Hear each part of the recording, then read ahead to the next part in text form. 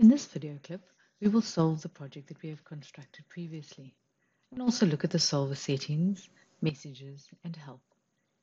Before we solve the project, you can see that all the links in the units are pale blue color. This indicates that there is no flow through any of these units. To solve the project, we can either click on the solver icon up here, or we can click on Actions, Run, or we can click on Control-Shift-R. So I'm going to use the little icon, so I'm going to click Run. And Syscad has solved the project. This is our solver status dialog box, and here it shows it's taken 4 iterations to solve it. Maximum error is solved, and all the units are converged. And you also see that the colors of the links have changed. So the dark blue color means that there's either a slurry or a liquid flowing through that link. If it's a green color, this means it's usually a gaseous flow. And the pale blue, there's still no flow through our conch acid stream. The solver dialog also has, if we click on errors, it'll show us all the errors in the unit, and while it is solving, you'll see as these change. At the moment, we have no errors because it's solved.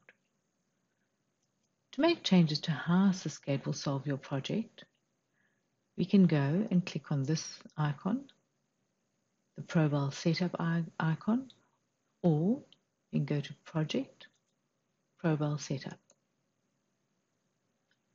and we'll get this dialog box. On the first tab, the Convergence tab, we have the maximum number of iterations that Syscad will run for before it will stop. The required converged iterations, the default is 3, which is usually sufficient.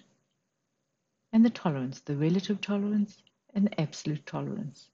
And the default values are the best values to use normally for a project. If you set these values to a lower value, Syscad will solve faster but will not be as accurate. The method that one uses, one normally just leaves as the default values.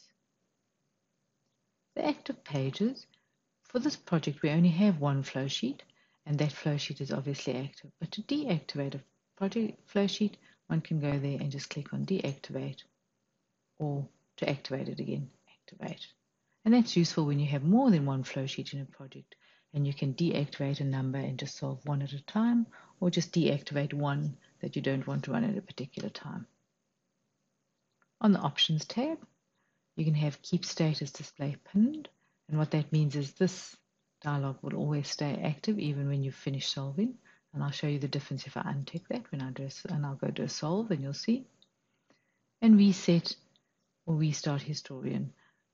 Very seldom would you have those two clicked for a steady state model. So if I apply and OK, and now if I solve, you'll see that solver status disappears when we finish solving. The other thing is we have a messages window, which will give you any messages once you've solved your project.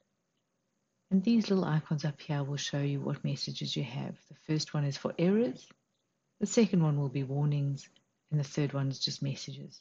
And if you click on either of these hot buttons, as we call them, you'll get your messages window. And you can see at the moment there are no messages, so we have no errors in our project currently. But if we did have any messages, they would show up here. The other thing that we'd just like to look at is the help. How do we get help for a Syscad project? You'll see there's this help drop-down menu, and then you can go straight to the online help with that, or models, or PGM language. And that'll take us to our general help. So if I click there, online help, it opens up in the online, and that's the main page for our help, which then you can navigate by clicking in the search button and type in what you're interested in. For instance, if we type solver in there, it would then take us to the solver page, which we could then hopefully find what we were looking for.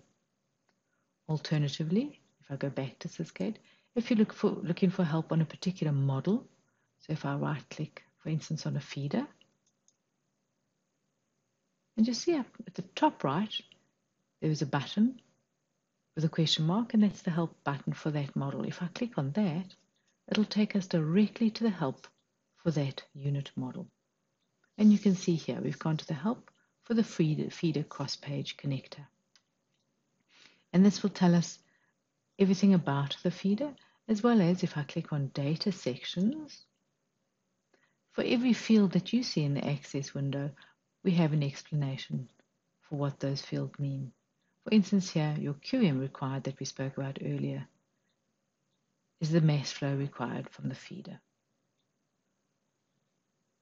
Okay, so that's the help that you would use in your project.